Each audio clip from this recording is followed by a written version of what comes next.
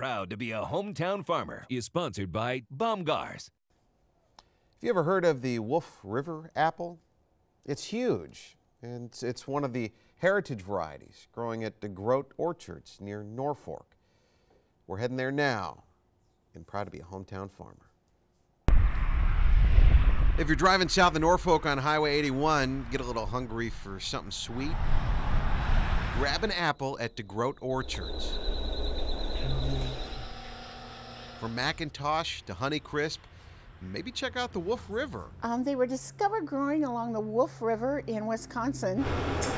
They're huge, but with these, baking is best. You can use 2 or 3 of these to make a pie.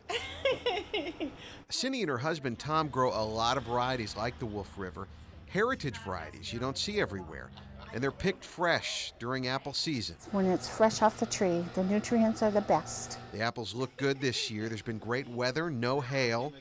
Cindy's been helping plant trees since 1973, but she says her husband's a 3rd-generation apple grower. She can certify the family's been growing apples for 75 years, most likely more. The family's probably been growing apples for closer to 95 years. And in that time, you get some very loyal customers, people who came as kids, then come back years later. We see that so much. People will come in and say, I was here. And the thing is, it hasn't changed.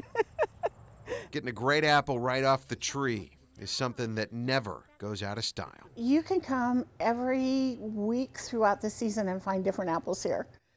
Well, there are a lot of varieties still ripening up at DeGroot. Cindy says the season should last until November this year. They're also going to start selling their apple cider on Saturday.